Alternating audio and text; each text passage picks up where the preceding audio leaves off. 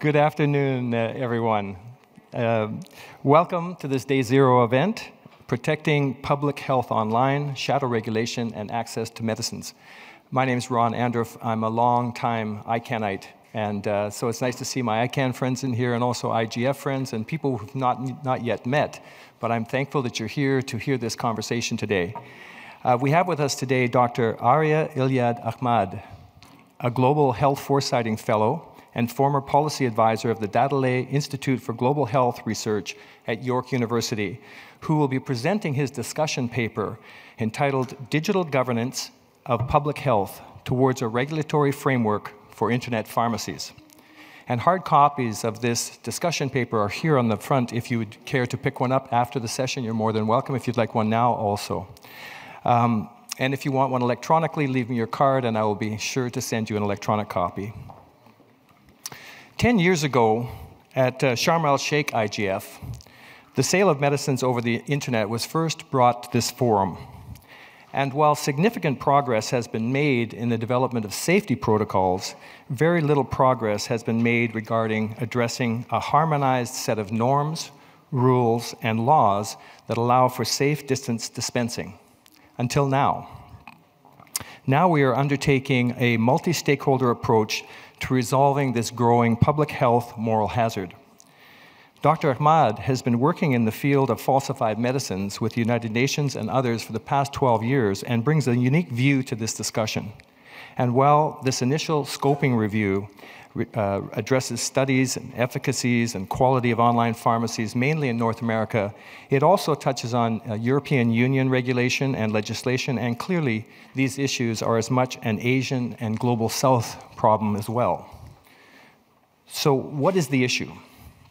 Well, there are several, but the key ones are information asymmetry and hybrid regulatory regimes, which can be categorized as shadow regulation. But most importantly, this is about people.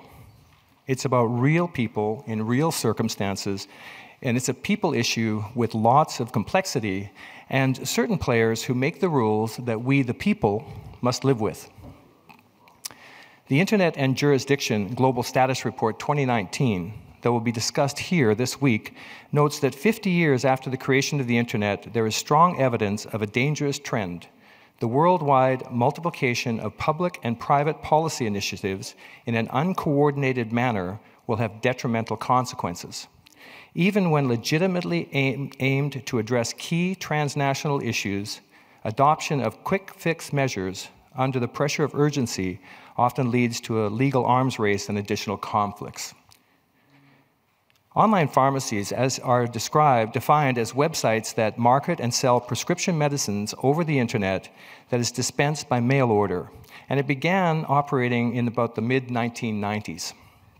In North America, this issue of purchasing medicines outside of one's own country gained public attention through media coverage of bus trips which brought seniors up to Canada to buy medicines, and were sometimes sponsored by US politicians who were supportive of reforming drug importation laws. Some Canadian pharmacies later began partnering with licensed pharmacies in other countries, such as Australia, New Zealand, and the UK, and later India and Turkey as well, and those in free trade zones. High drug prices is one of the main reasons that Americans go online to buy medicines. And the Center for Disease Control has advised that about 5 million Americans buy medicines internationally each year due to these high domestic prices. In fact, millions have safely imported medicines ordered online pursuant to valid prescriptions for their own use. As evidenced in Dr. Ahmad's discussion paper, it's not the violation of federal or state laws that threaten public health. Rather, the actions of rogue pharmacy operators who sell fake or otherwise dangerous medicines, or real medicines without a proper prescription. This session, along with our Thursday workshop in Salle Europa at 11:45, where we'll have a larger panel to discuss this topic, are designed to inform the discussion and debate through addressing the following. The appropriate and proportional regulation of internet pharmacies requires balancing public health while ensuring consumer safety and choice, as enumerated in the Brussels Principles for the Sale of Medicines over the Internet? Can the multi-stakeholder approach that led to the Brussels Principles serve as a model for developing standards and best practices to ensure access to safe medicines over the Internet? 2, global problems cannot be addressed by national law. Meanwhile, the Internet and Jurisdiction Global Status Report highlights deficits in international coordination to address cross-border legal and regulatory challenges associated with the Internet. So what is the most appropriate transnational forum for inclusively and transparently addressing the digital governance and public health issues associated with online pharmacies? 3, Internet intermediaries have emerged as key actors in digital governance. With respect to Internet pharmacies, this has led to a number of technical and policy approaches aimed at balancing public health and consumer choice. What are the opportunities and challenges associated with digital governance approaches regulating Internet pharmacies, including .pharmacy top-level domain and trusted notifier systems? While the Internet has enabled millions of people to find safe and lower-cost medicines, it has also created a public health minefield where dangerous websites posing as safe pharmacies are accessed every day. And such websites sell fake, adulterated, and/or low-quality medication, or safe and prescription drugs, but again, without prescription. And these rogue online pharmacies are a serious global threat to patient safety, which to those who oppose online pharmacies are quick to employ in their scare tactics. What is needed is a definition of rogue online pharmacy that focuses strictly on public health considerations rather than technical restrictions on personal drug importation. Those online pharmacies in the business of selling genuine medicines dispensed by a licensed pharmacy and pharmacist that require a patient's prescription should not be considered rogue. In stark contrast, criminals in the business of intentionally selling fake, spurious, and adulterated medicines online are, in fact, rogue. The political debate about drug importation has created a false dichotomy: those who favor legalizing the importation and those who oppose it. Yet the fact remains that most active pharmaceutical ingredients found in local US pharmacy prescriptions were manufactured overseas. It's critical that action be taken to protect patients' health. Lawmakers must be educated on the issues and pass legislation to remove criminal penalties, even if those criminal penalties are never enforced, that can be applied to individuals who import small quantities of medicines for their own use. And such laws are inimical to our basic right of life and liberty. Creating a rational but expedited system of obtaining court orders to shut down rogue pharmacies, something being considered within the ICANN community with its trusted notifier program, will undoubtedly provide a pathway that respects due process of law, internet freedom, and access to affordable medicine. But there are other issues. The National Association of Boards of Pharmacy, a United States trade organization, is the registry operator for the .pharmacy domain name. As such, it holds the right to unilaterally establish policies around this global good by virtue of its contract with ICANN. .pharmacy designates online pharmacies that are based outside of the United States as not recommended and will not grant them a .pharmacy domain name, regardless of their safety credentials. This misleading classification blurs the lines between dangerous rogue pharmacy practices and safe international pharmacy services. Search engines, domain registrars, credit card companies, and payment processors have the ability to shut down or more significantly curtail access to dangerous rogue online pharmacies or any company operating online in that field by prohibiting service to them. They're sometimes referred to as gatekeepers. Unfortunately, such gatekeepers' actions have overreached to affect safe international online pharmacies.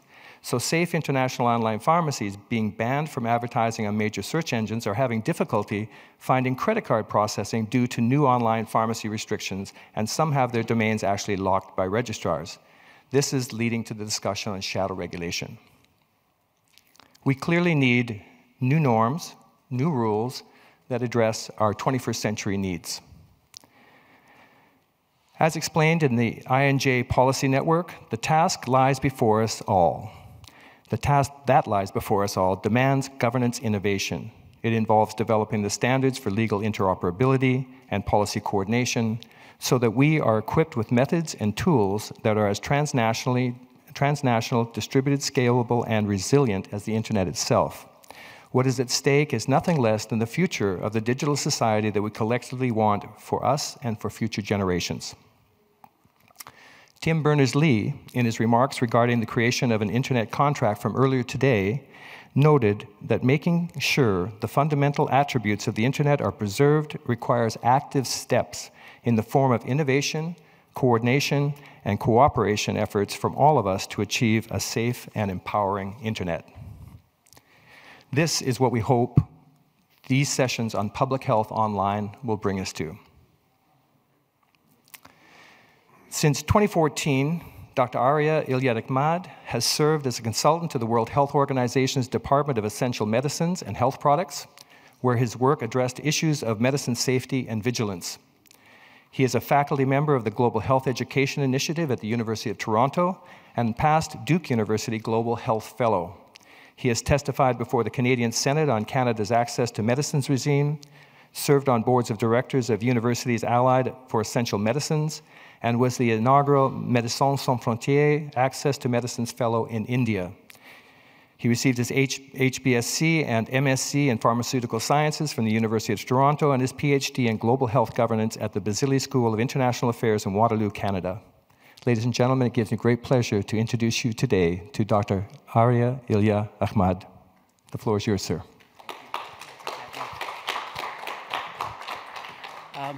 Thank you for those introductory remarks, Ron, both for setting the stage in a sense and also your very kind introduction. So I will admit this is my first time at an IGF conference, and so I thought it was only appropriate that I introduce myself and why a global health governance person sort of became interested in this particular issue. And because I'm a professor, maybe I'll ask you, make it a little more engaging and ask you, for those who can see, what is that? You can yell it out. Not candy. Not candy. So that's an aerial shot, and that's a Chinese customs agent, and he's walking over millions and millions of boxes of medicines that were seized because they were suspected to be falsified or substandard, so they were unsafe. This is a problem that I've spent the last 10, 15 years looking at, the issue of drug safety and drug quality, particularly within complex supply chains and within how you address these issues, in a sense, within international governance fora. And so in addition to studying this issue extensively, as Ron said, I've spent the last few years also working with the World Health Organization, where some of the things we did was for the first time ever publish an estimate of how big of a problem this really is across regions, because the problem is so complex, trying to understand it. And also helping establish a global surveillance and monitoring system for providing countries and subnational jurisdictions an ability to submit potential challenges. Now, inherent within the problem that I address is a number of different competing interests. And you can see that even just by this particular picture. There is obviously the issue of public health. There is issues of socioeconomic impact. It's a global problem that requires being able to measure how big of a problem this is. There is a need for international and cross-border collaboration around issues of surveillance and monitoring. And of course, there is a need for, there is on this particular issue, a need for intergovernmental organizations like the WHO in the back to help deal with this issue. And largely, this really comes down to regulation, is how do we regulate this issue and who are the stakeholders that participate? And that really fundamentally comes down to a process of making rules. Rules that provide eventually standards and best practices. Now, inherent in that process of rulemaking are a number of different components. Who makes the rules and who does it impact? Why are those rules made? What are the norms and values and interests? Sometimes they're norms, sometimes they're competing interests, sometimes it's public health, sometimes it's commercial. Where does this happen? And both where are these rules being made, and also where do they apply? What are the processes? What are the various regulatory approaches that are being taken? And ultimately, what ends up in the rulemaking? And of course, inherent in that, and where I spent a lot of time is looking at this issue at the UN and intergovernmental level. Now, just to, as a sort of additional element of sort of introduction, just to sort of make sure I sort of understand this particular crowd as well, is I, at least for my scoping, reading over the last couple of years on this particular issue, found this particular agenda interesting. And I imagine it's not very obscure because in many ways it led to why we are here as well. And so in 2005, at the second World Summit of the Information Society, the Tunis agenda for the Information Society was published. And the way I understand it, it provided us really with three particular things. One is really sort of a progressive conceptualization of what internet governance really is. And I'll read it, I'll apologize, but it's the development and application by both governments, so states, the private sector, as well as civil society in the respective roles of shared principles, norms, rules, decision-making procedures, and programs that shape the evolution and use of the internet. So that's quite comprehensive.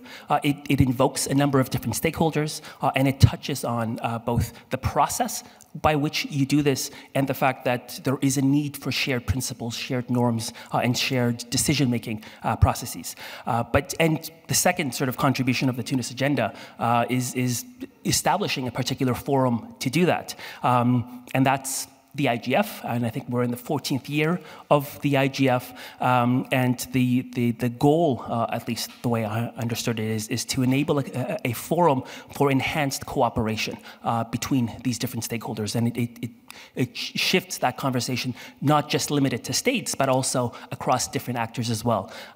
Civil society, private sector, technical governance, internet governance communities, and global advisory members of states and sub-states as well.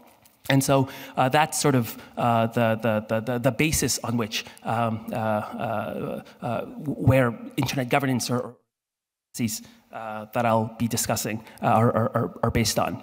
Now, at the same time, this summer, this really interesting report sort of arrived. This is another group, the Internet and Jurisdiction Policy Network, that published this global status report this year. And the way I read it, there was sort of a number of different considerations, and I think a number of different challenges it raises. The method of the process, and again, I enjoyed it because it was written by a fellow, or at least had the contribution of a fellow academic, was a very extensive interview process of over 200 key informants in the internet governance space, just to get a pulse of where they think we are 15 years after the Tunis agenda. And really, it starts with sort of these considerations technologically, that increasingly there is this unification of both the online and the physical world. And this has a number of very broad regulatory and jurisdictional implications. And recognizing that oftentimes we just adapt what we have physically into digital governance, that can create challenges, particularly because of that jurisdictional issue that the internet, of course, it sometimes sort of circumvents. Now, talking about some of those regulatory considerations, the stakeholders that were engaged, the point they were making is that regulation is not a matter of if around internet issues, but how we do it. So questions of the regulation of the internet versus regulation on the internet. So things like, for example, content management, the role of self-governance, for example, as well as and self-regulation, including, for example, these hybrid organizations like ICANN that provide particular technical advice. and that there are now increasingly a number of different internet intermediaries. And intermediaries, I mean, occur in a lot of different spaces as well, but internet intermediaries specifically that are taking on fundamental sort of regulatory roles as well, either formally or informally.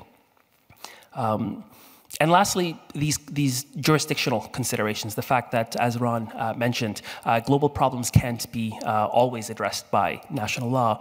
And one of the starkest conclusions from the 200 stakeholders was that 4 of those 5, so 80% of those 200 plus experts, stated that there was insufficient international coordination to address cross-border legal challenges on the internet.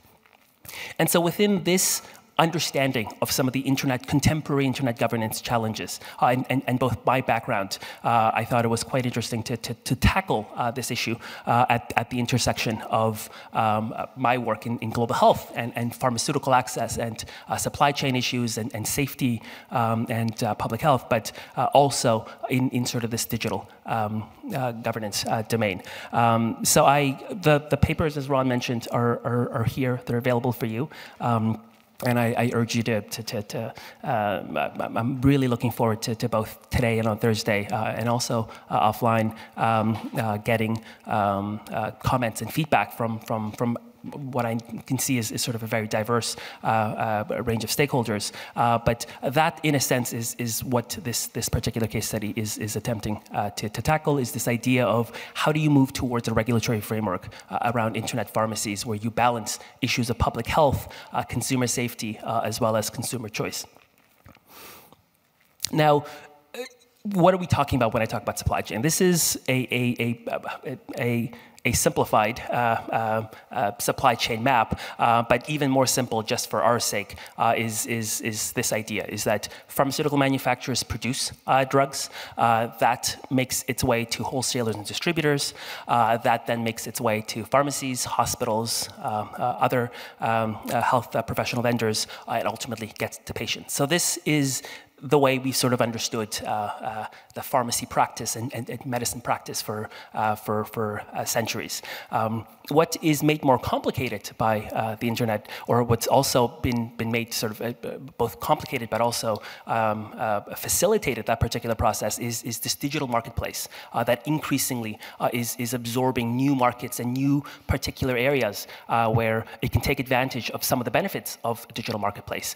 Issues of price competition, issues of being able to access products from different markets that you don't have access to, and the convenience, of course, the privacy, all those aspects.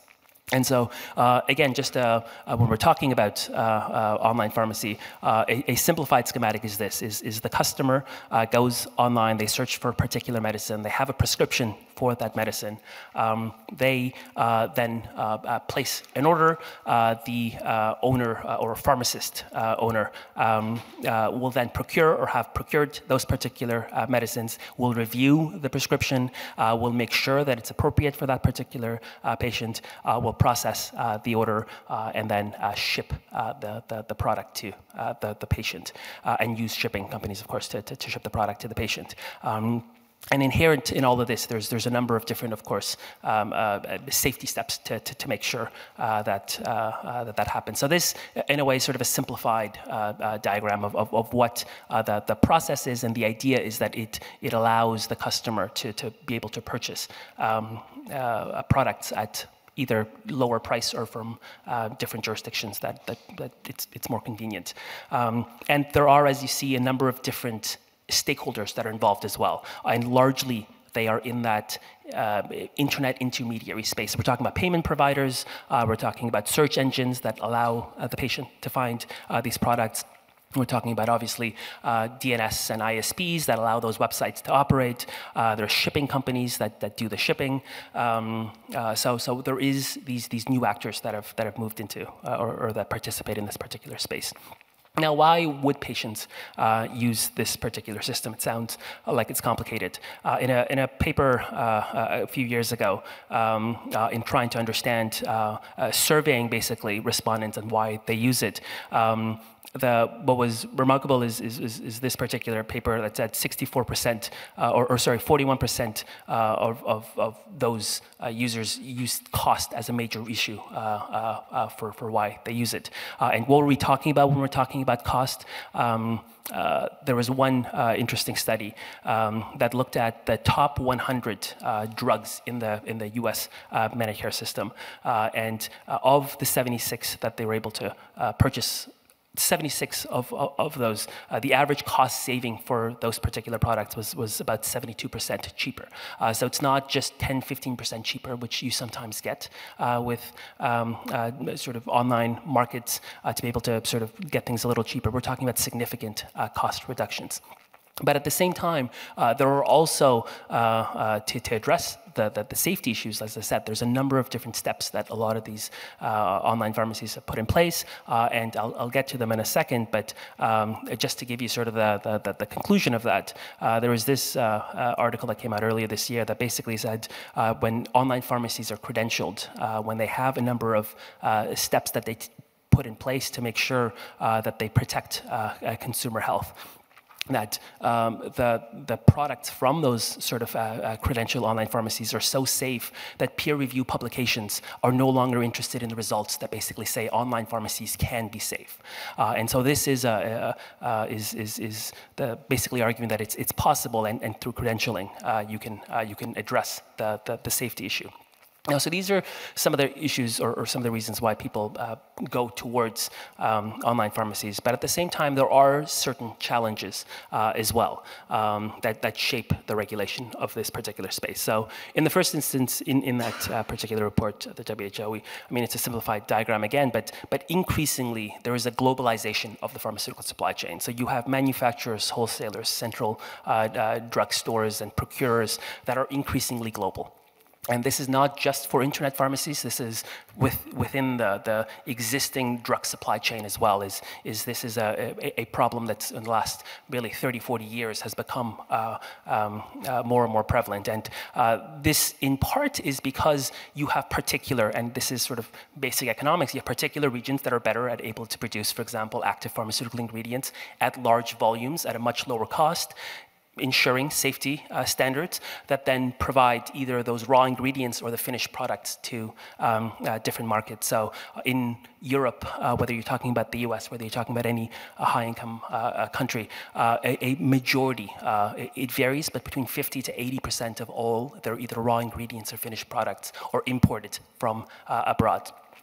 But with this increased globalization of the supply chain, you have the potential for potential vulnerabilities. So you have, so this was a governmental oversight committee report, again in the US, Governmental Accountability Office in the US that a few years ago did a study focusing particularly around the sort of criminal aspect of online pharmacies. And part of the argument there is that increasingly, because you have all these new intermediaries, you have payment processors, you have intraday intermediaries, you have where the drugs are coming from, there is vulnerabilities that can lead to public health issues, consumer safety issues.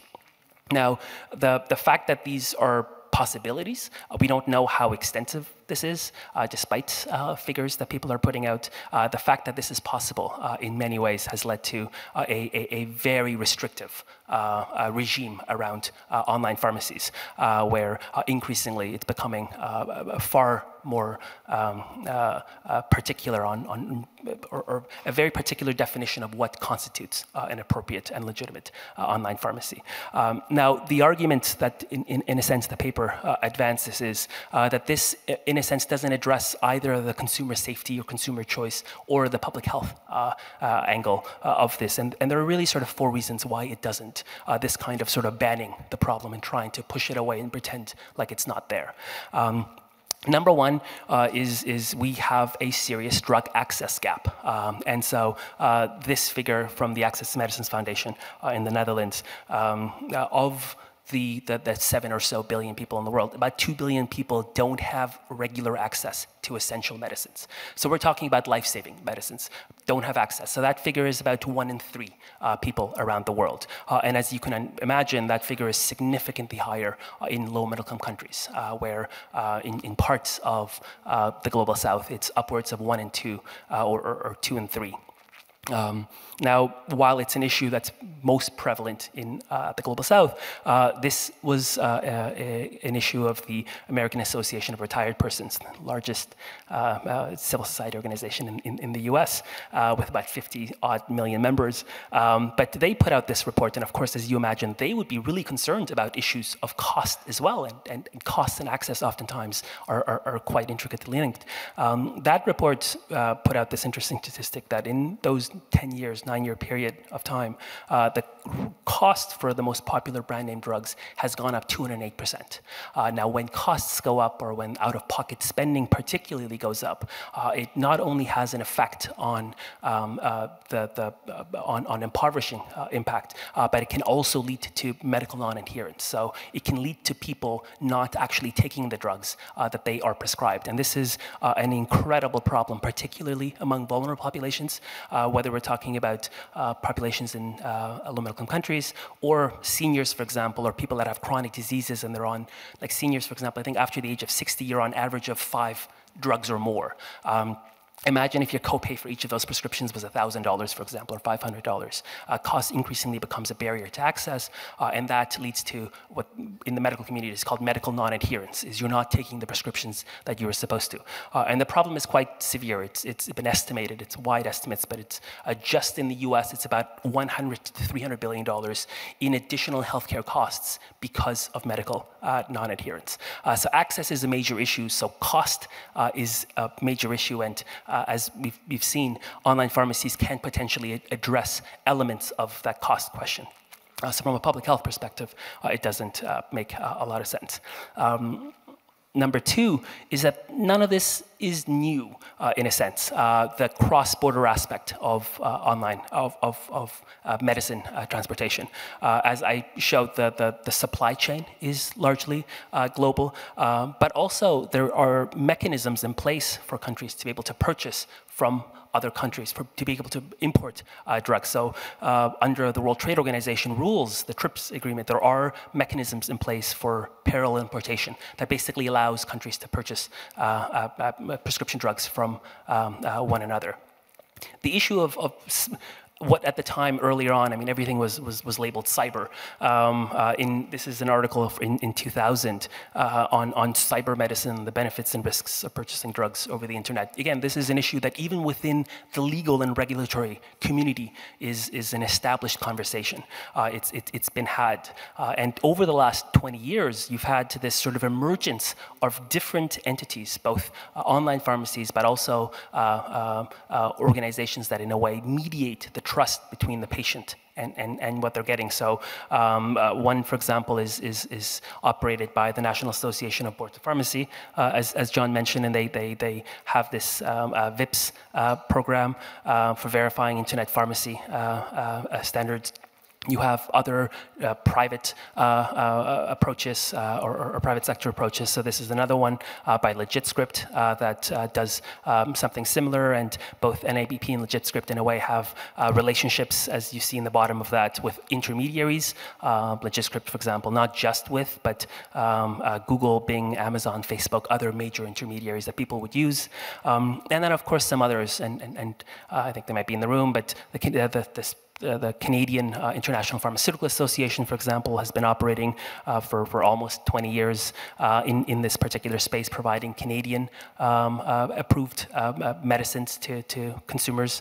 And of course, another group, Pharmacy Checker, and the last two are not online pharmacies, but they basically serve that important function between the patient and internet pharmacies, mediating that trust, is how can you trust a particular website? And that's really what the last two websites do. And they have a series of checks and balances in place to appropriately credential and say, yes, this online pharmacy is appropriate, or stay away from that.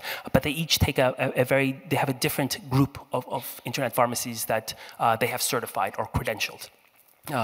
For a number of different sort of reasons, which we'll get to in just a minute. Now, because of the fact that you have these certification groups, that particular paper that I cited argued that a blanket ban on all foreign websites can deny consumers substantial savings from certified Tier 2 websites. And so the last two that I mentioned, SIPA and Pharmacy Checker, are what in this paper they tied Tier 2. Tier 1, the VIPs, the reason it's in a different category is they, as I mentioned, have a very particular interpretation and understanding of what a legitimate online pharmacy is. So they, for example, will only certify an online pharmacy to join or to get VIPs accreditation so only products that will, if it's a foreign website that claims to import into the US, it's considered an illicit or a rogue website. So it doesn't pass its compliance if you import. There are potential issues with that, which we'll get to, but that's a particular interpretation. And so the argument with this particular paper is that if you do not, in a way, allow for these channels for importing or credential online pharmacies, you're increasingly pushing patients to other markets, that the problem, in a way, doesn't just go away. And this is sort of really the third reason why it doesn't serve consumer safety and consumer health, because in making a restrictive market, or if you restrict the particular people that are able to access the market and the number of different online pharmacies that are able to operate, patients move to different platforms. So there's a series of papers, for example, that look at how it's going to social media, Instagram, for example, Twitter, and that's becoming a major problem. And particularly in the US, this has been quite prominent with the opioid problem. In a way, to then think about these issues from a perspective, then if this is both a legitimate issue and it requires then addressing, who ought to do that regulating, and what does that look like? So thinking about that regulation both from a why perspective and a who perspective, and so if these digital marketplaces for medicines are inevitable in a way, then you need regulation. And really, from a WHO perspective, regulation is we're talking about totality of measures. Legal measures, administrative measures, technical measures that state and non-state actors undertake to ensure the safety, quality, and efficacy of medicines. And from a slide from a colleague at the WHO who is in charge of the WHO's regulatory support program, the argument in a sense is that there is a risk in both over-regulating access to medicines and under-regulating access to medicines. So in under-regulation, or when you have vulnerabilities in these markets, you can lead to irrational consumption, so you can expose patients to markets that are unsafe, and it can affect the quality of drugs that then the patient receives. And that, of course, is an important public health risk. But at the same time, over-regulation or improper regulation or inappropriate regulation has a set of challenges as well. You have access issues with patients being able to access it. As we said, there's cost issues, that costs, in a way, you can't have access to those cost savings. And as we showed with the previous example, you have a challenge with access that is then diverted to channels that are less regulated. And this, again, was echoed in thinking about some of these ethical issues and why we should do this in this particular, and I won't read it, but it's basically a warning both of neither adopting technophobia or technophilia. So neither being afraid of the market and saying we shouldn't because it has these challenges to patient harm, but also not over-regulating or inappropriately regulating the issue based on ignorance or misplaced fear, for example. Because you lose the benefits potentially for patients. And so really what it's about is finding that regulatory sweet spot.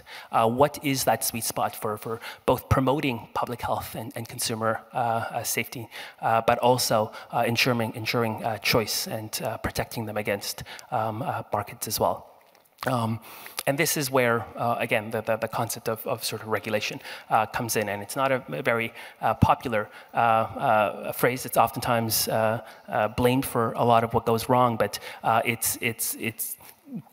it's used again, and regulatory regimes are utilized both in the public, private, and non-state sector. So I just want to briefly go through some of the different ways that different stakeholders sort of approached the regulation of this particular problem. So from a state perspective, if you look at it from an individual nation-state perspective, and because, again, we have jurisdictional issues both with the internet, but regulations are oftentimes drafted at the national level, and they have they apply within countries or within jurisdictions. LegitScript puts out these really helpful sort of internet pharmacy policy guides where for every single different country there's different regulations around whether you are able to import medicines and what channels you're able to do it. And so here is just a number of them for the US, for Canada, for Germany, Brazil, Thailand, etc.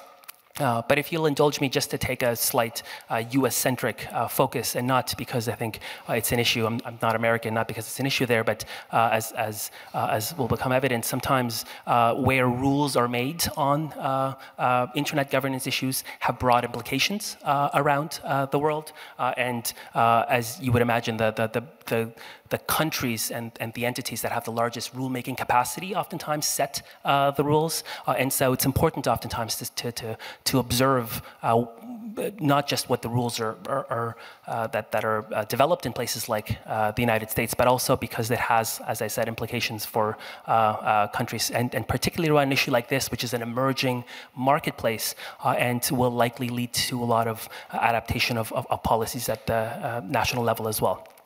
So if we are to look at the US, for example, you can then think about who ought to regulate this, right? So an obvious answer would be the Ministry of Health, for example, or the Department of Health and Human Services, or within the HHS, the Food and Drug Administration, which deals with regulating the pharmaceutical supply within the United States and what's imported.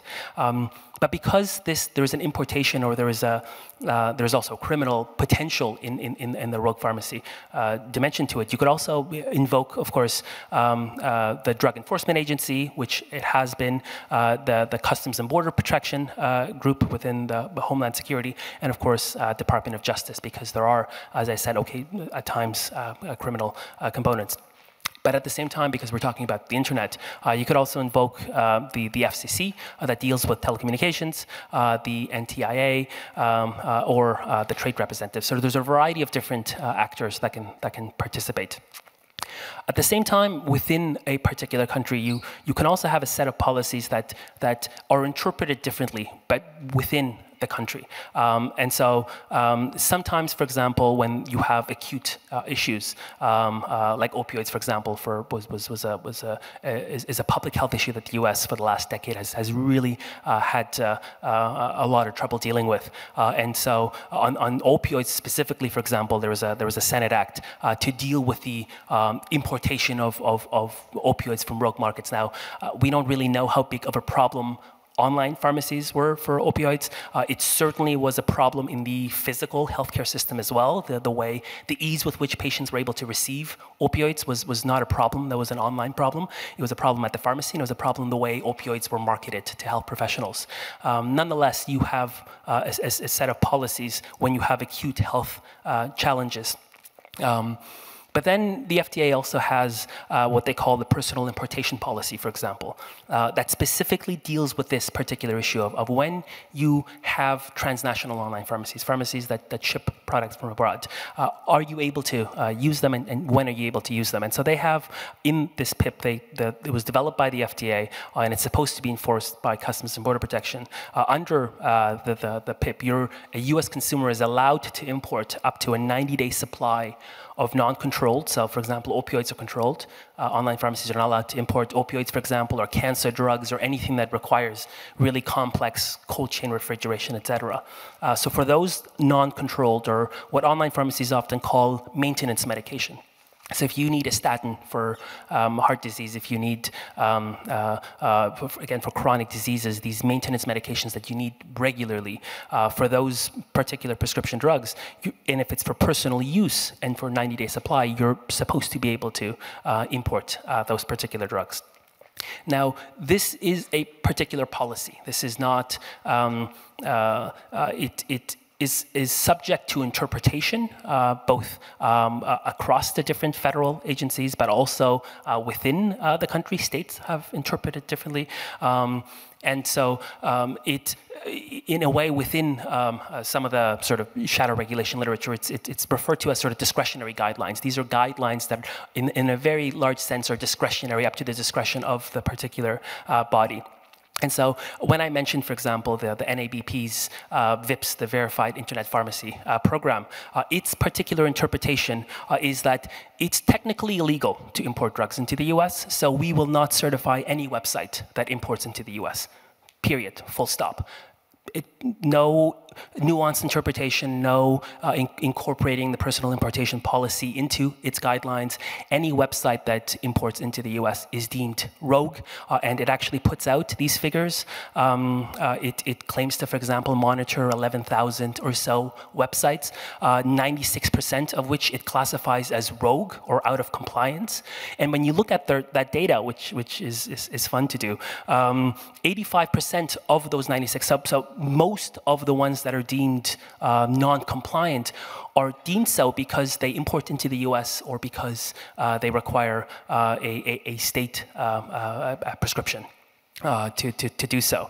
And so that's a very particular interpretation of the personal importation policy, in effect a very stringent application. And because of that, and because it's a policy, that's one interpretation. Some other actors within the US have interpreted fundamentally differently, for example. And so you've had this issue again in the last 2 years, really become more prominent of subnational. So at the state level, at the county level, at the city level, at a school system-wide level, sidestepping some of the crackdowns around particularly Canadian pharmacies by the NABP, and certain states have even adopted importation laws that allow basically various wholesalers and increasingly personal importation as well to import them in from the US. And so this, in a way, at the state level, is led by this group called the National Academy of State Health Policy. And so they basically draft health policies. But it's also the big hallmark position by the current Trump administration to deal with the issue of drug pricing. So he's made a series of statements throughout the last 6 months, basically stating that one way to perhaps address the cost issue is to allow importing from Canada. And he's sort of been itching with an executive order to do so, and he's tasked both the HHS and the FDA to develop clear guidelines and clear instructions for doing so. The other way to sort of deal with the issue is to not approach it from a state perspective and to really look at the different non-state approaches to this particular space. And among them, the most established really are, as I mentioned, these credentialing agencies that in a way have been able to validate the safety and the legality of the products that are imported. And so you've got the ones that I've sort of showed you: NABP, LegitScript, SIPA, Pharmacy Checker, and as I said, the last two, like SIPA, for example, the category of products that they allow, or that they the companies that they certify, internet pharmacy companies that they certify, they sell Health Canada approved product. And that is premised on a very particular idea that you have what's called regulatory equivalence. And the idea is that the products that the FDA certifies and the products that are certified by Health Canada, for example, you oftentimes have similar products, similar formulations that have to receive regulatory approval, but also that the FDA and Health Canada, for example, have mutual recognition of one another's functions. And so the products that are then imported into, or that the patients are able to procure, is Health Canada approved. But the other thing that they all of these require is something that I sort of mentioned in passing, but a valid prescription, right? Is you need to have a valid prescription from a state board certified physician for this to be able to be possible. And what, for example, a pharmacy checker or SIPA, as these credentialing agencies do, is they ensure that the website that advertises medicines, these internet pharmacies online, do they have mechanisms in place to make sure that someone is definitely looking at those prescriptions, and someone is ensuring that this is appropriate for the patient, and the person who has to do that in the jurisdiction where the medicine is dispensed has to also be board certified. So it has to be a board certified physician, for example, in a Canadian province, that then basically allows that particular physician to write a co-script. So they are able to co-sign the prescription from the American physician that a Canadian pharmacist is then able to fill that prescription and then ship it to the US. And so it's this mechanism that basically recognizes equivalence among the capacity of a physician in the US and a physician, for example, in Manitoba, to read a script, to understand, to read the patient file, and to be able to co-sign a script. Now, this is, again, not a practice that is unique to online pharmacies. The caravans to Canada, for example, is those states that are along the Canadian border. This is a practice that is 20, 30 years old, at least from what I've seen, and probably older, of people traveling across the US-Canada border, either going to a Canadian clinic and getting a prescription from a Canadian physician. So they pay for the clinic and they pay to get that prescription, and they're able to import it, and they're allowed to under the PIP. Or you increasingly have these physicians that have dual licenses. Have a license in a state in the US and have a license in a province in Canada, and they're able to co-sign, in a sense, a script. And so where these credentialing agencies come in is they fill this important role to make sure that the trust, the function that, for example, when I go to an apothecary here or a pharmacy here, is I trust that pharmacist is competent, and when I get a script from my physician, I trust that is appropriate, that's what I need. And so that trust that we oftentimes mediate has to be mediated somehow online, to make sure that the products are appropriate. And an analogy, for example, is with Amazon as a digital marketplace, right? Is you read either the reviews or who the seller is, and you want to make sure that the product is a legitimate and appropriate, and that the seller is accredited as well. And even that system, although I would argue the credentialing agencies in the internet pharmacy space do a far better job than Amazon does, because increasingly you've got this problem of shops being able to change the products and the SKU numbers and benefit from all the trust that a particular number of reviews or a particular sort of product code has been able to garner, and then able to substitute it. And this is a rampant problem, both with counterfeits on Amazon and also with some of these third-party sellers.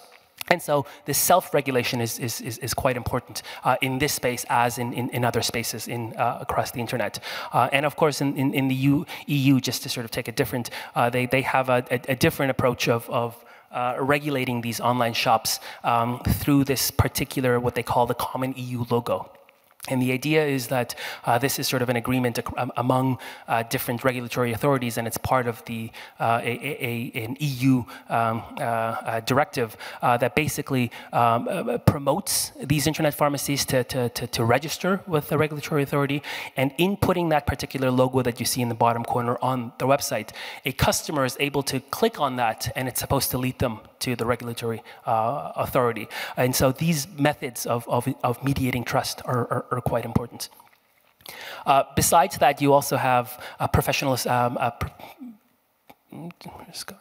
the professional associations that play an incredibly important role. So this is a paper that I looked at before, and there they look at the role of a professional agency. And we're talking about particularly health professionals, so pharmacists and physicians, that there is this potential distributed justice argument that as health professionals, you ought to provide opportunities. You have, in a sense, a moral commitment to address the health needs. And pharmacists and physicians, in a sense, have this particular commitment as well to ensure access to legitimate prescriptions.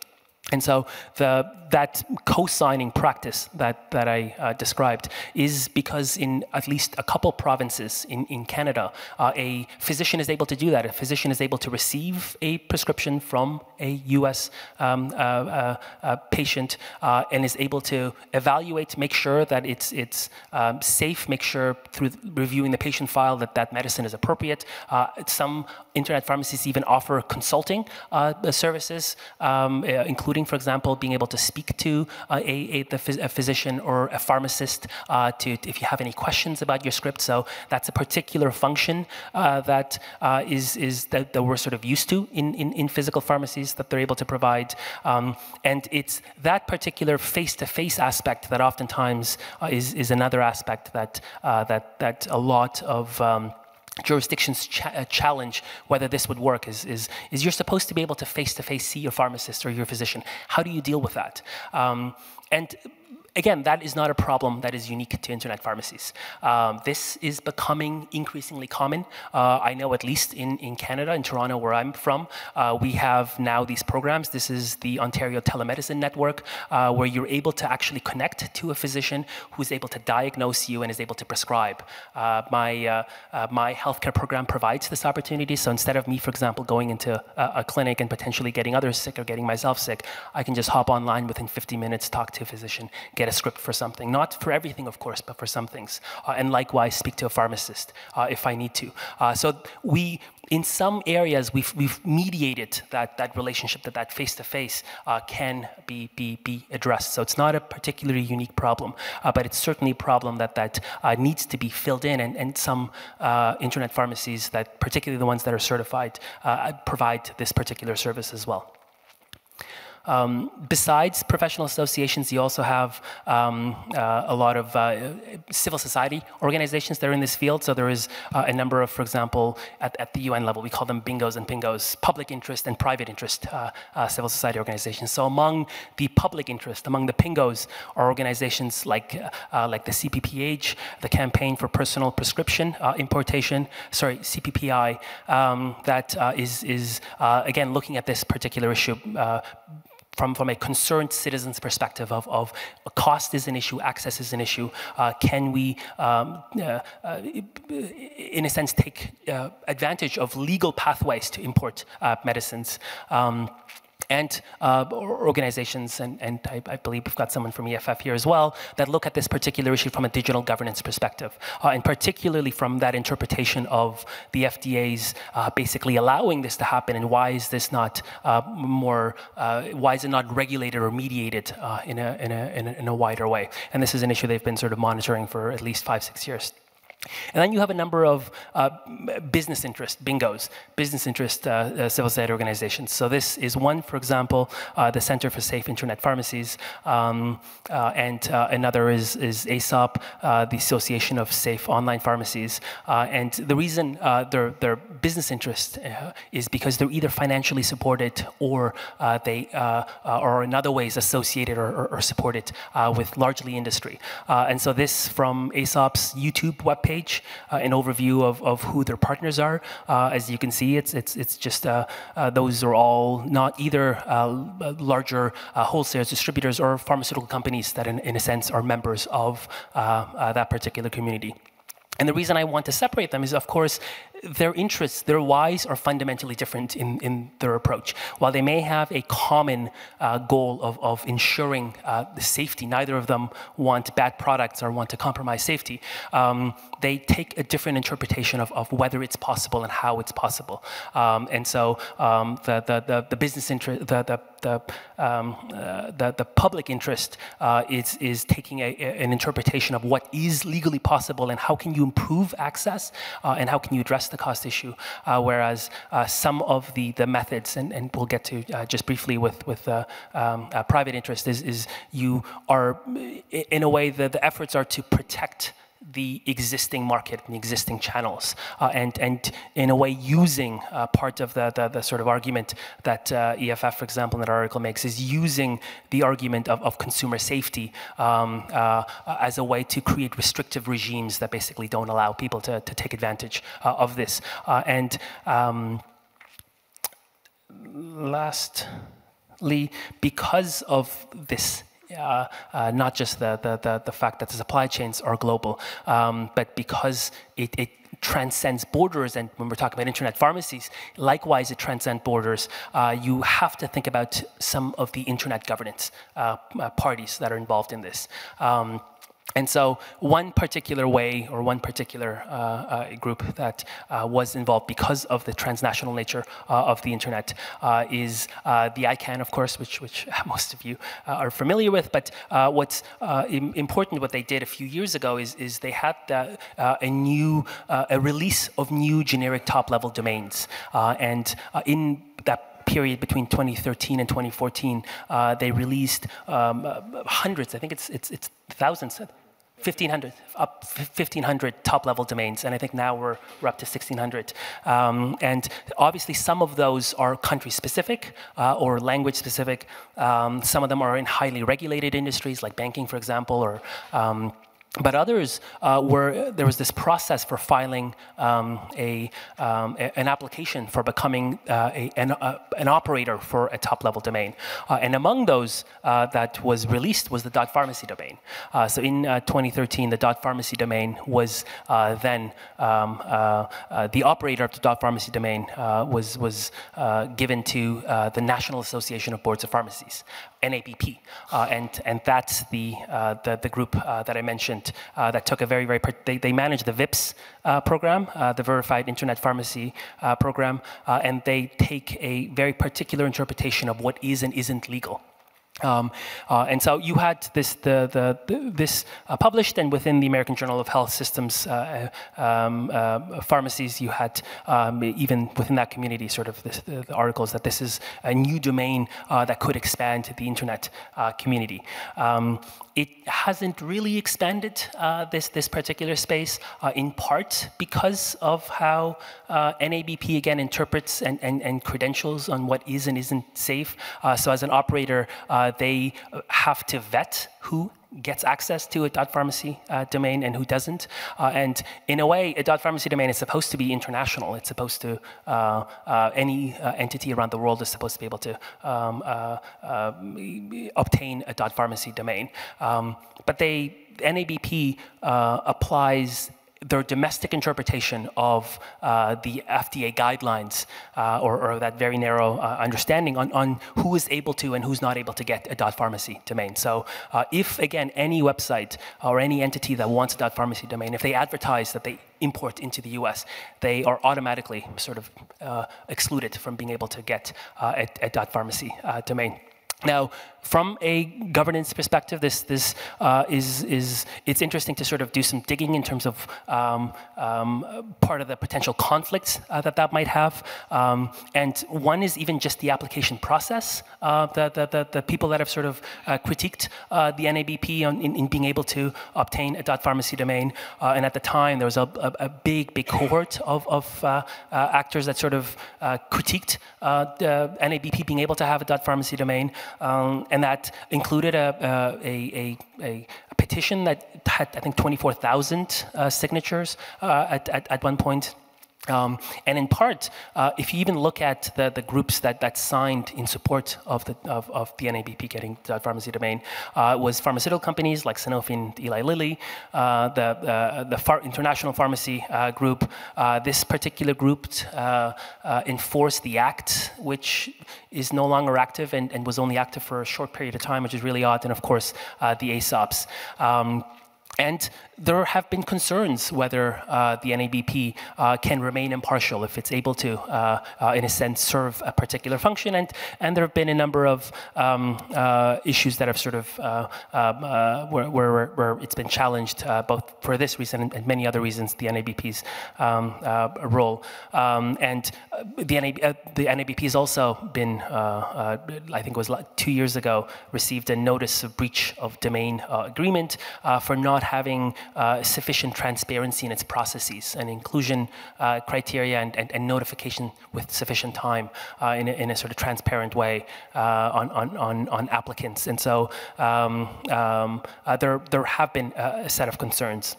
And lastly, I just briefly want to talk about intermediaries. And here, maybe for this audience, I don't really have to explain it, but it's all these particular actors in this particular space that mediate where a user is seeking content or products or services on the internet, and those that upload or have that. And we're talking about ISPs, of course, certification authorities, DNS, content delivery networks, and then all the network platforms, search engines, e-commerce, payment processors, third-party platforms, etc.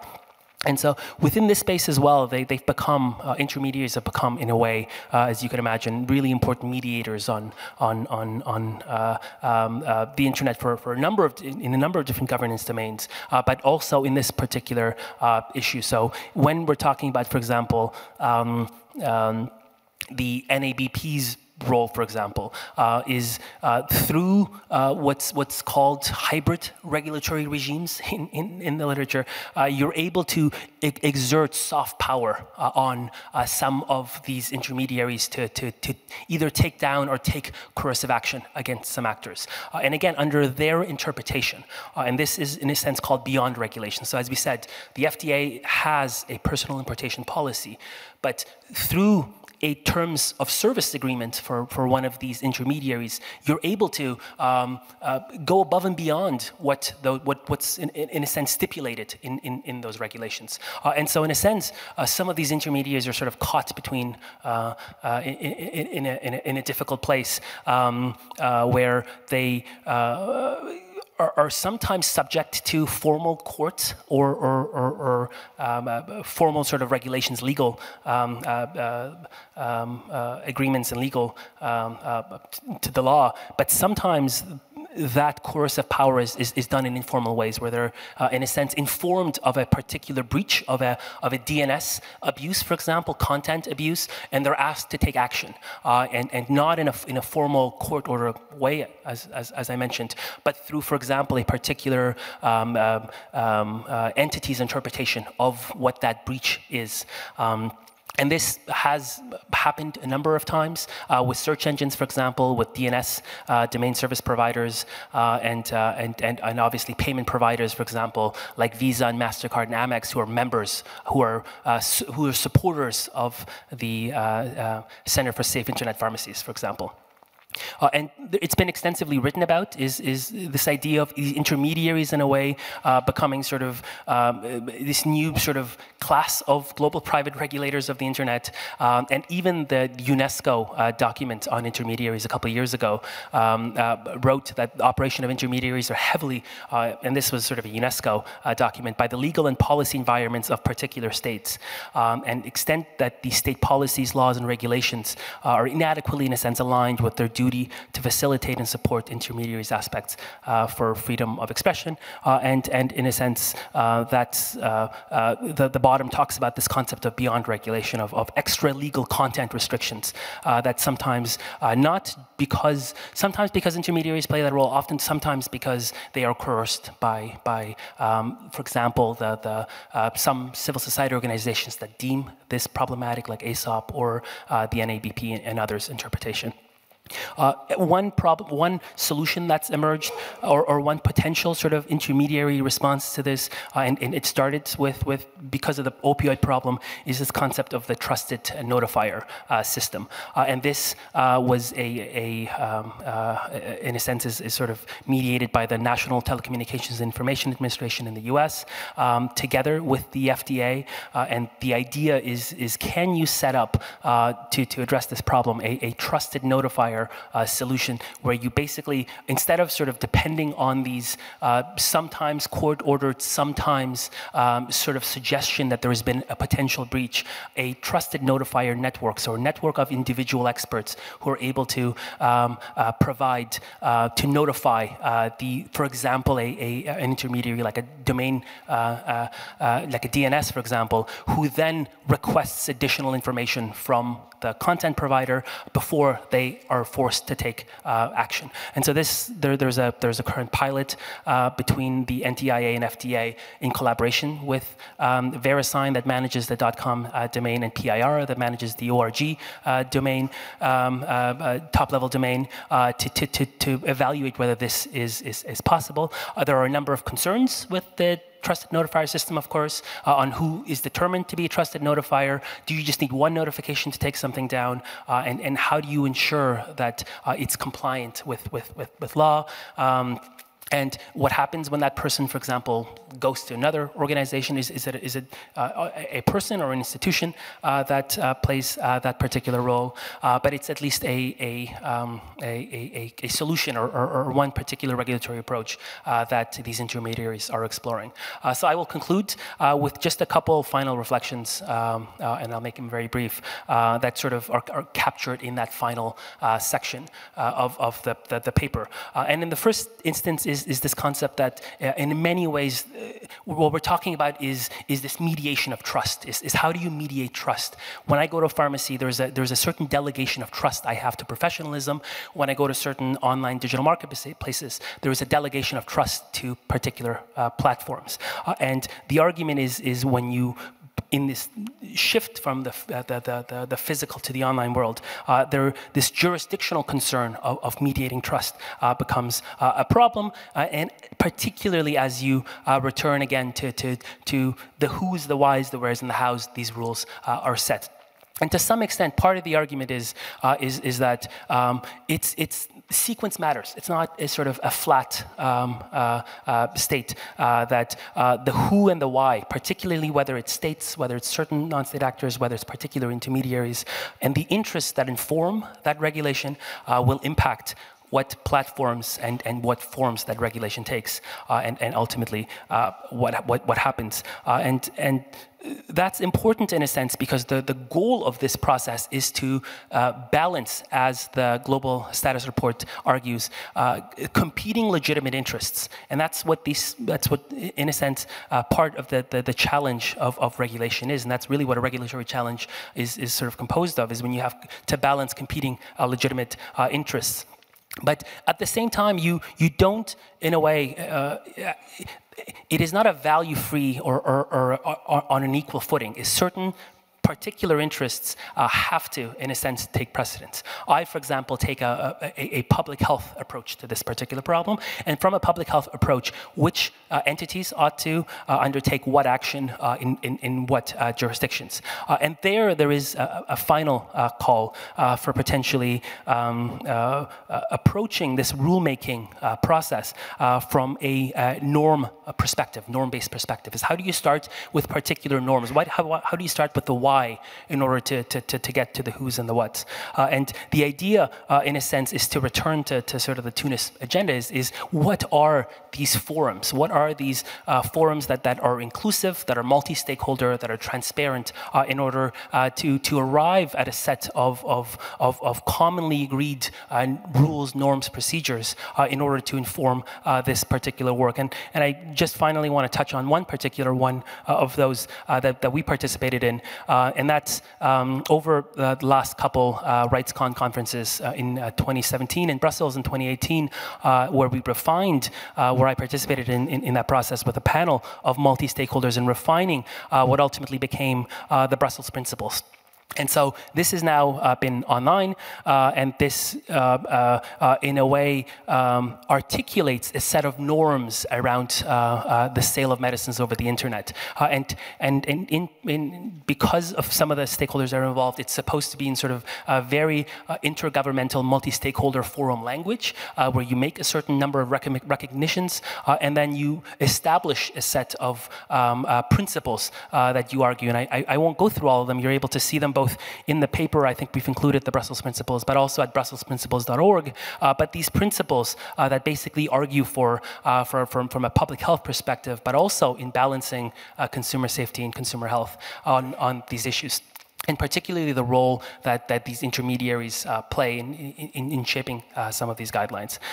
So I will end there. I would urge you to I'm really happy to receive all kinds of comments, even if I'm totally off base, if I'm missing certain things. It's available, and if you don't have a physical copy, please feel free to email me as well. And so I'm looking forward to the discussion. Thank you so much. Thank you very much, Arya. That was really, really rich. Lots of information, lots to digest. We have about 10 minutes, and I would like people who have a question maybe to step to the queue. I want to just turn, there were two organizations invoked in your conversation particularly, and I know that we have the Senior Vice President of VeriSign, Patrick Kane, with us, and I know we've been talking about trusted notifiers. Pat, may I just get your thoughts on what was brought up, trusted notifiers? Sorry, buddy. Sure, thanks, Ron. First of all, ICANN does not have a trusted notifier program per se. There is a conversation that's going on within the community right now about how to address DNS abuse, and one of the key pieces of that is identifying what the definition of DNS abuse is. I think registries and registrars are recognize that there's more that needs to be done. In an earlier session, Michele Nalon in the ICANN session earlier today indicated there's a framework put together by several registries and registrars in talking about what to do and what more can be done. Different registries and registrars will take a look at this problem in different manners. Some talk about what they do, some don't talk about what they do in terms of addressing takedowns and addressing what goes on from a content perspective. So it's a conversation that's held within the ICANN community. Now it's interesting. One of the things you put up there just recently, Arya, was the domain name wire about .com and having more trusted notifier programs. But what we've committed to in Amendment 35 with NTIA is to work through community-driven processes to address issues. It's not necessarily specifically that we've committed to a trusted notifier program, but we've told NTIA that when these things come in, we will be a participant and help drive towards that. So I'm sure Michele has more to say on that particular issue maybe, but the community does recognize that more needs to be done and more can be done. But I think in going through your presentation, it really is about how to create a white list, if you will, of those that do well, as opposed to what the Trusted Notifier program really is, or the concept really is, which is to identify bad behavior and address the bad behavior. So it's the other side of that coin, and that's not the exact conversation we're having within the community right now. All right. Thanks, Pat. That was very helpful. And the other person I saw in the audience is EFF, Gillian York. And as you were invoked, and it's talking about the various issues that EFF have taken a stand on, perhaps you could share a few thoughts. Sure. I'll just turn around so I can actually see you. Yeah, so I mean, I really appreciate this. This is, I have to say, pharmacies are not my expertise at all. So this is a really interesting conversation to be a part of. But we do a lot of work around shadow regulation, and particularly the ways that intermediaries, I'm not going to say coerced, because I think that intermediaries have a full responsibility to be good actors, and in a lot of cases they're not. To give an example, I would say that if we're looking at, for example, right now, some of the regulations around the ways that terrorism and terrorist extremist speech is being regulated by companies. A lot of times they're not actually following the law, they're going far beyond it, and sometimes under pressure from governments, but also sometimes just because their lawyers are overly restrictive in their interpretations of the law. And similarly, we're seeing this with the advent of Sesta Fosta in the United States, and the ways that intermediaries are, instead of looking carefully at the law and interpreting it, just kind of throwing everything into the wind and going far too far in the ways that they restrict sexual speech. So in this sense, like I said, not an expert on pharmacies, but I think a couple of the things that we're concerned about are the ways in which harm reduction discussions are being regulated and shut down on some of the major social media platforms, as well as, of course, everything that you've spoken about, but I can't say it better than you. So. Well, thank you very much. Excellent. Excellent. I'll take that. I'm going to turn to Klaus, I see at the microphone, and then I'm going to look, are there any questions online coming in? If there are, that would follow. Okay, nothing. Please, Klaus, go ahead. You have the mic. Thank you very much. Klaus Stoll. There's a lot of comments I would like to make, and it would take about half an hour. Just let me restrict to one or two. You treated the subject as pharmacies are a little bit self-standing entities, and they are not. They are part of a big ecosystem. First of the whole telemedicine, and then secondly into other area. And all these certification things you mentioned are just treating one aspect of pharmacies. They're forgetting completely two much more important aspects. It's not only important that the drug is safe, but that the patient or whoever is accessing an online pharmacy, that his dignity and integrity as an internet user is respected. We know about these things, that you basically can make money more on the data about that patient than I'm selling him, than what you're making on the drugs. That is one of the things. The second point is that we have to look, nothing in this world doesn't work without money. And we have to find new business models for online pharmacies and things like that, how to do that. Now let me come to these self-regulations, Mark. So what we have to do, we shouldn't waste our time with trusted certifiers. We shouldn't waste our time with trust marks, which just use a minute aspect of a product and don't see the whole thing. And there, I just want to let you know there are initiatives on the way to do that, and one of them is, for example, I'm connected with, which basically looks at not only the product, but also on the digital integrity and also on the financial stuff. So there are ways. This, what you just discussed, shouldn't be discussed in a isolated way with pharmacies. This is part of our whole product. And that brings me to one of the last points. You said, okay, we need to find institution, we need to find things to get these things going. No, we don't. Why? Because we are not there yet. We haven't established the principle, the ethical principles, and the things we will have this discussion on. So if we start discussing now without agreeing the principles, we are basically starting in the first floor to building the house and haven't done the foundation. So I really, really warn about these things. We need more. We need this discussion and discussion. What we need to do now is to talk about how to translate the Universal Declaration of Human Rights into digital values, and then talk on that basis. Thank you. Thank you. Thank you very much.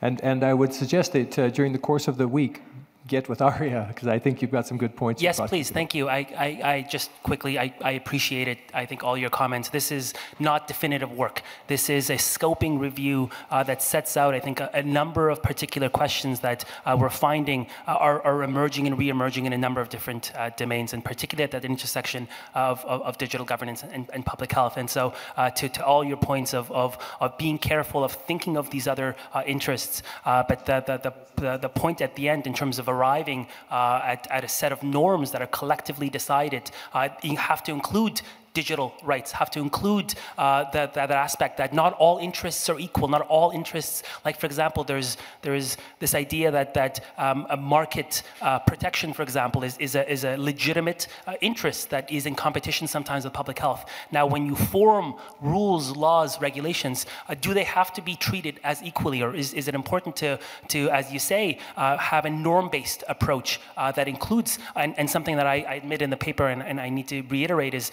this is still in some ways a very global north articulation of the particular problem. And on Thursday, for example, at least we'll have someone, an distinguished colleague from Nigeria providing a perspective, and I would urge you to come there on Thursday, on how the problem is being perceived there from both a digital governance and a digital rights perspective, but also from an access to medicines and the broader sort of systems perspective as well. So thank you, Klaus.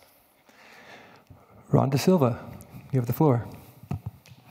Thank you, Ron De Silva, ICANN board, also executive director of Internet Tool and Die Company.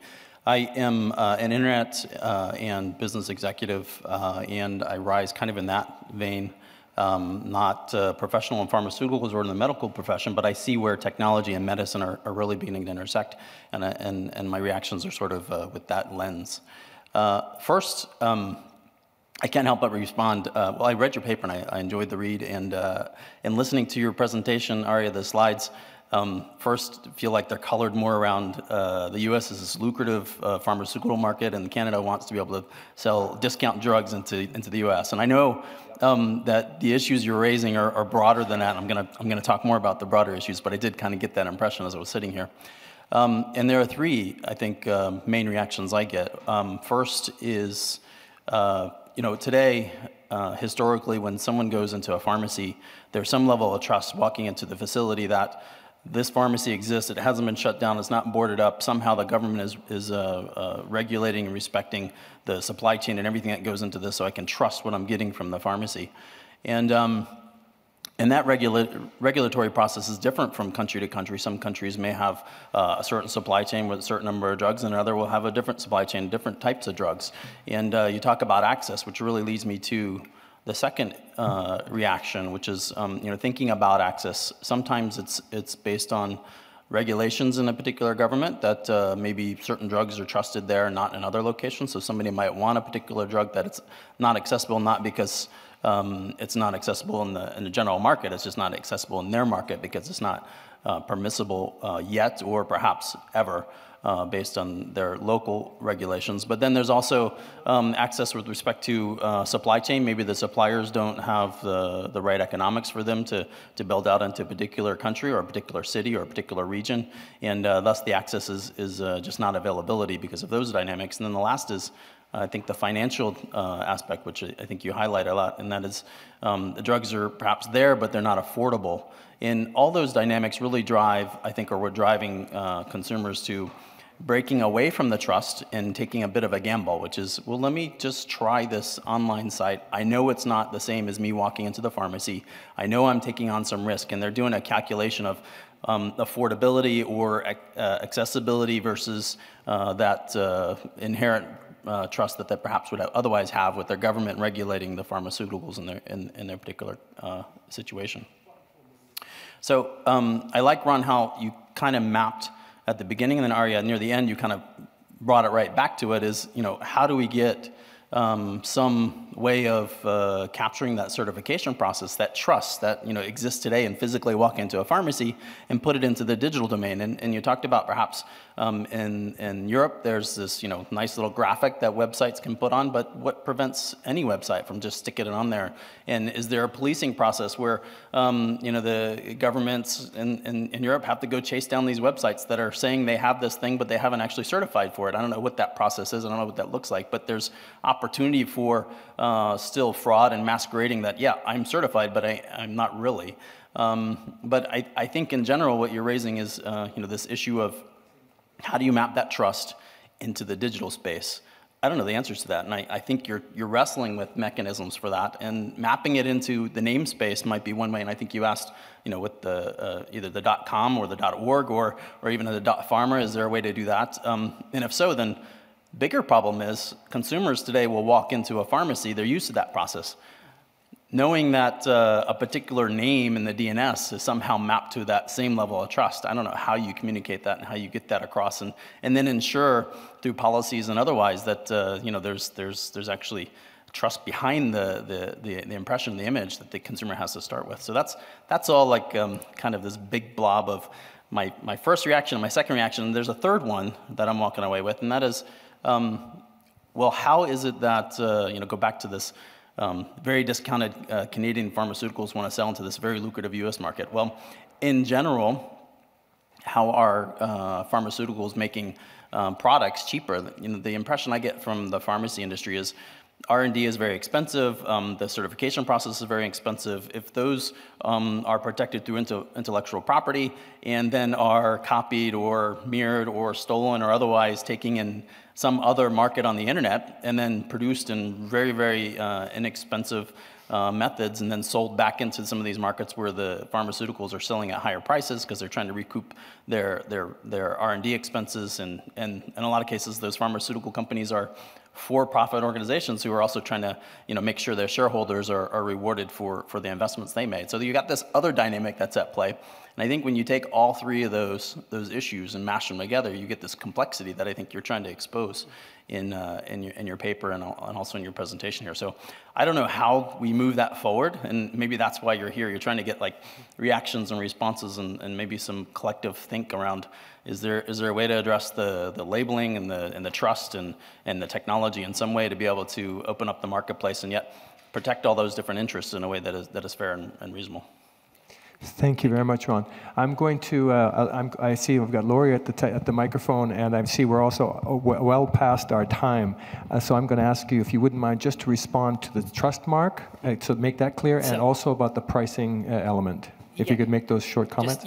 First of all, I think the big conversation in Canada is actually a lot of alarm that this could overwhelm the Canadian supply. So actually, the conversation in Canada is actually the exact opposite of this is a potential national security concern for Canadian supply. There's one study that estimates if even just 10% of American users were to use the Canadian system, it would exhaust the Canadian supply in 224 days. So the conversation is actually, you're right, it's far more nuanced. On the issue of trust you're right.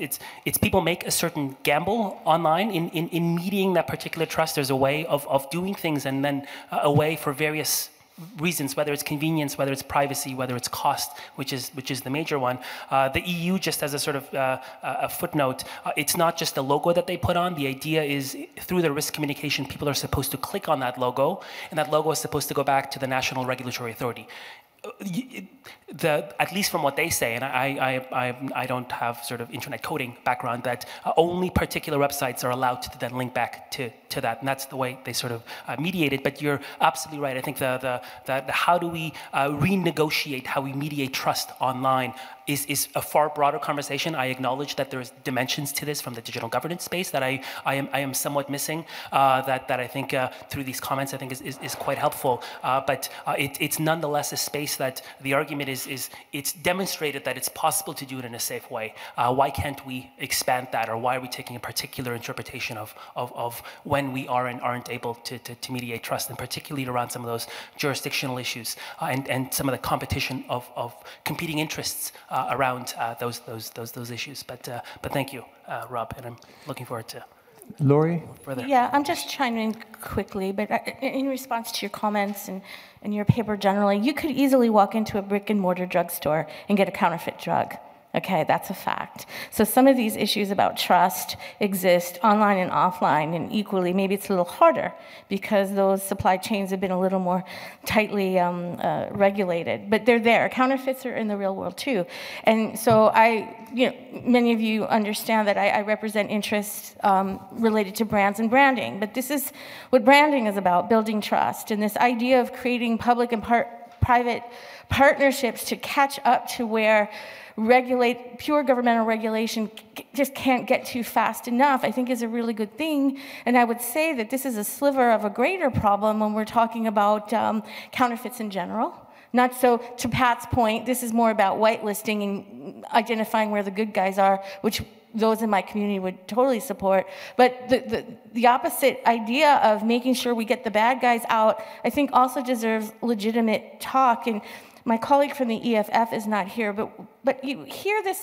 We hear this a lot about shadow regulation, and I want to say I actually object to that term, because I don't think there's anything shadow about voluntary programs that engender trust on the internet that are being actively pursued between the public and private sectors.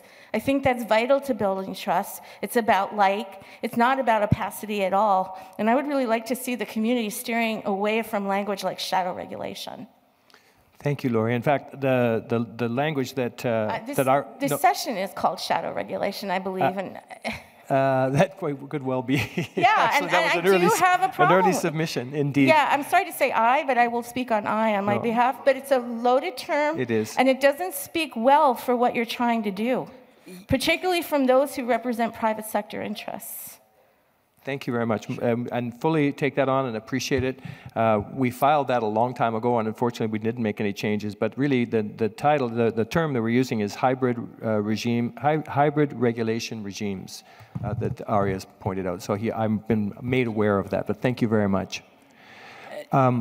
Gabe, I know you would like to say 2 words, and we're 7 minutes and a half overdue, so if you could make it short, thank you. I mean, I'd love to talk to you about why the phrase shadow regulations might not apply to some public-private partnerships, but there are public-private partnerships where each party brings a commercial advantage to what the result is of that partnership, which can massively disadvantage consumers. So I happen to be the founder of one of the 4,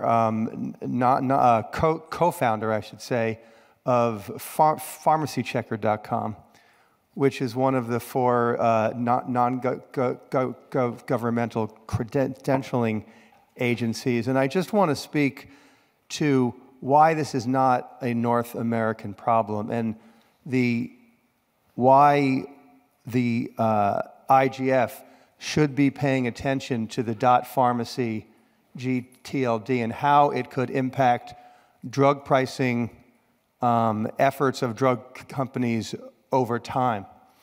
One, and just to speak very clearly, the NABP's application to obtain .pharmacy was funded by, at a minimum, 5 pharmaceutical companies for a minimum of $360,000. And like Aria said, the NABP looks to the most exclusionary internet property maximizing laws in the US to then supplant that onto the .pharmacy space.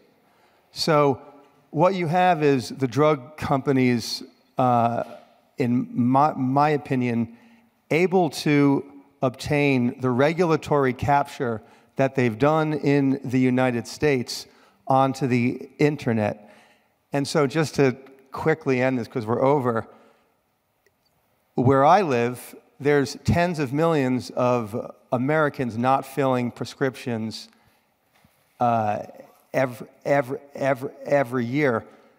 The good international online pharmacies are a lifeline of affordable medicines, and yet many of them are on the NABP's not recommended list, where they end up scaring people away from medicine they might otherwise be able to afford. And I just wanted to state the kind of harm that can come from those pharmaceutical industry internet-funded programs. Thank you. Thank you very much, Gabe. Appreciate your intervention. Lori, I think that Aria wanted to respond to some comments. Just a couple. Again, I think I'm really appreciating all the comments, and I take all these, I think, critiques, seriously. I will clarify that I don't use the term shadow regulation in my paper, as Ron mentioned. That the term or the actual session was submitted in the summer. But where I would still, I'm a little more cautious in the paper in the terms I use about hybrid regulatory regimes and the concept of beyond regulation. But where I will sort of argue where there is some salience to even if it were to be framed that way, is, again, not for particular actors that are trying to get bad actors out of the way, but where are there non-legally binding or private agreements that go above and beyond what is allowed or not allowed? So, for example, in modifying terms and service agreements, for example. I absolutely agree with you of sort of the shift towards a whitelist is an approach that ought to work. But again, who is whitelisted and under what criteria, right? Right. That's exactly right, and that's my point. I mean, these are age-old market problems. Online creates exponential instances of the problems, but the problems have existed since day one. And that's where I do feel that, in my field, intellectual property, and those who practice it, where, quite frankly, we get a lot heaped on us about what we're trying to do inside the space. But much of that work is predicated on consumer protection, making sure that the end user is getting what the end user is supposed to get. Now, what happens in the middle, that's what we're all here to figure out. So I wouldn't, like I said, I would really try to keep toward language that talks about the positive aspects of our partnerships and not having us come up against each other, because from a civil society, private sector, and government perspective, this is one area we do all agree, right? Whether we're trying to stop the bad guys or shed light on the good guys or get the right medicines to the right people at the right times, this is a good microscopic example. But you can extend that out to almost any industry right now where counterfeiting generally online is a bad thing. And whatever initiatives we can use to get things better and right, we ought to be doing, and not casting, doubt over any sort of conversations by using terms like shadow regulation. That's sort of where I'm coming down. And that's in part why the conclusions around having where can these different stakeholders with interest, do we have forums where these stakeholders can engage and around the norms? Because there are, as you say, there is in a sense a shared concern for consumer safety, consumer rights, public health. Where do forums exist for engaging those, and the conversations that precede, the way Klaus said, are driven by those particular norms and the practices and the types of approaches, regulatory approaches, reflect those norms and those stakeholders. And then I'm going to add on to that, to Ron's comments and Klaus's comments and others. There are established ways of doing this inside using intellectual property rights. And you have that trust symbol, right? That icon that you're using, that's there and developed based on international trademark law. The certification mark or collective mark, however it's being, however it was set up legally. But the point is, there are legal mechanisms. There are ways to monitor bad acts and good acts on the internet. There are tools that very experienced IP practitioners have, whether they're lawyers, agents, law enforcement. It's there, and it's there to help. And I think that's important to talk about within this conversation. Thank you. Thank you very much. And thank you to all of you who contributed and stayed 14 minutes longer than we should have concluded. But I hope you all felt this was an important session and something to engage with Dr. Ahmad on. I would just say one word to the wise is on Thursday at 11:45 to 13:15 in Sala Ropa. We will have a deeper session with panelists, as Aria mentioned earlier, such as Dr. Olafui from Nigeria. We'll talk more about the Global South issues and issues around this topic. So you're all more than welcome to join us for that. And thank you again for coming today. Very much appreciated.